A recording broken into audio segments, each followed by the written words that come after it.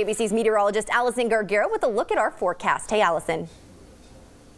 Hey Jess, it was such a nice day today across Kern County. Relatively quiet conditions here in the valley, but we are still tracking very gusty winds through the Kern County mountains, especially into Tehachapi and down into the desert cities. Looking at 18-mile-per-hour winds into Tehachapi and nearly 40 in some of our desert locations. So that wind advisory that was supposed to end this morning actually got extended until 9 p.m. tonight.